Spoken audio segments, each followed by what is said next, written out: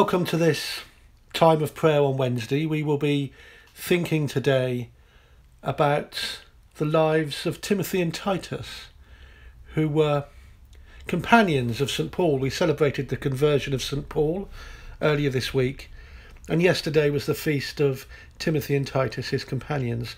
We will be saying prayers today from David Adams' book, Rhythm of Life.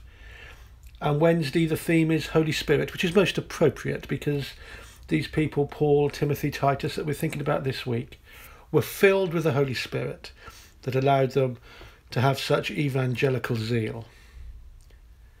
Send out your Holy Spirit, O Lord, and renew the face of the earth.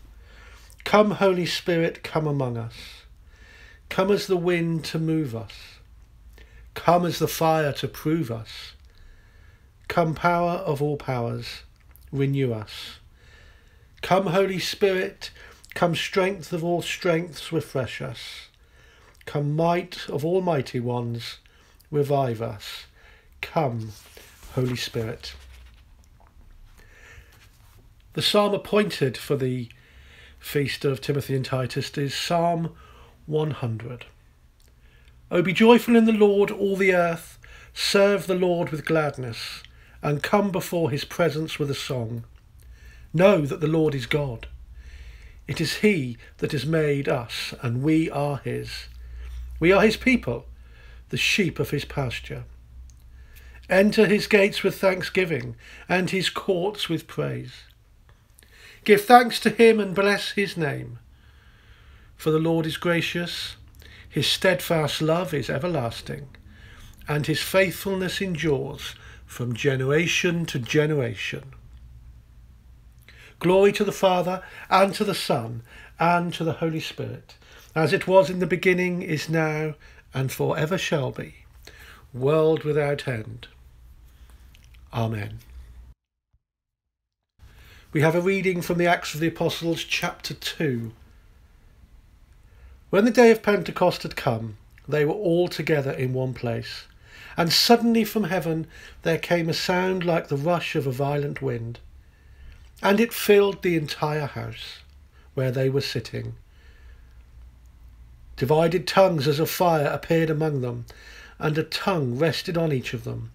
All of them were filled with the Holy Spirit, and began to speak in other languages, as the Spirit gave them ability. This is the word of the Lord. So what do we know about Timothy and Titus, these companions of St. Paul? Timothy was but a teenager when he met Paul. His family lived in Lystra, so he was Galatian. His father was a Greek man. We know nothing of his faith. But Timothy's mother and grandmother were faithful Jewish women who taught the Old Testament scriptures to this boy they loved so much. And as the women heard Paul preach, they believed in Jesus, and so did Timothy. Timothy may have seen Paul heal a lame man in his town. He may also have watched as an angry mob threw stones at Paul and left him for dead. Yet he also knew that Paul survived.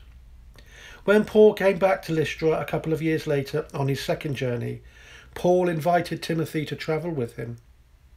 Timothy helped Paul establish churches at Philippi, Thessalonica, and Berea.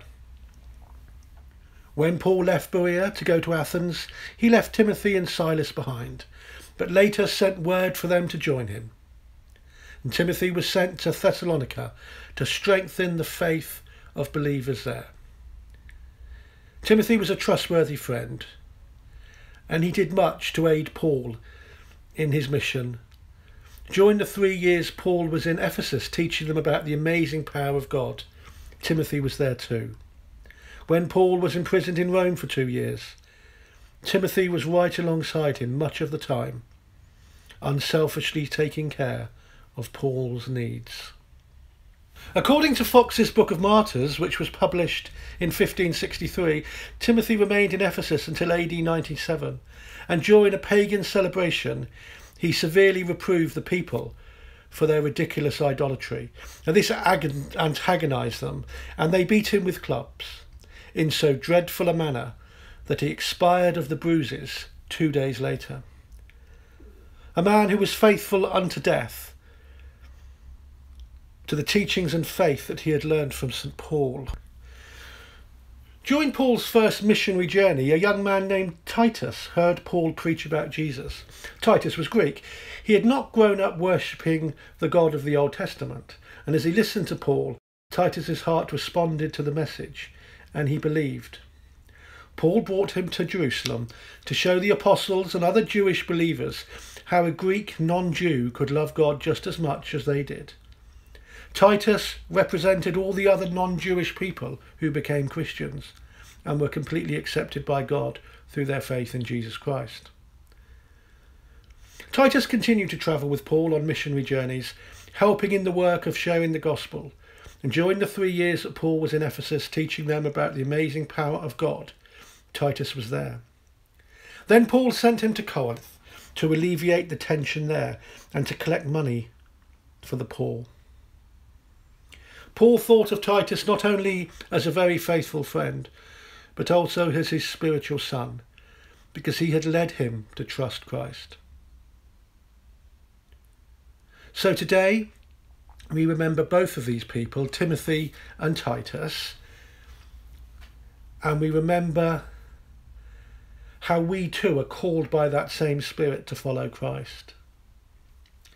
Titus returned to Crete and served out the rest of his life there. He was not apparently martyred, though we do not know, but we believe that he ended his life in Crete. But both of these people served the early church with zeal and with a passion for the gospel that we ask God to instill in us all. We now come to a time of prayer in which we ask God's blessing upon us, that we may be filled with his Spirit. We pray for our communities, for the Alfred Dual Benefice, and for all who serve our parishes. We ask, Lord, on this day, that you renew in us a passion to serve your gospel, your Son, our Saviour, Jesus Christ. Lord, as we remember those men and women who have gone before us in faith, we ask that you bless us in all that we do. Our Father, who art in heaven, hallowed be thy name. Thy kingdom come, thy will be done, on earth as it is in heaven. Give us this day our daily bread, and forgive us our trespasses, as we forgive those who trespass against us. And lead us not into temptation, but deliver us from evil. For thine is the kingdom, the power, and the glory, for ever and ever. Amen. May God bless us and all whom we love, this day and forevermore. Amen.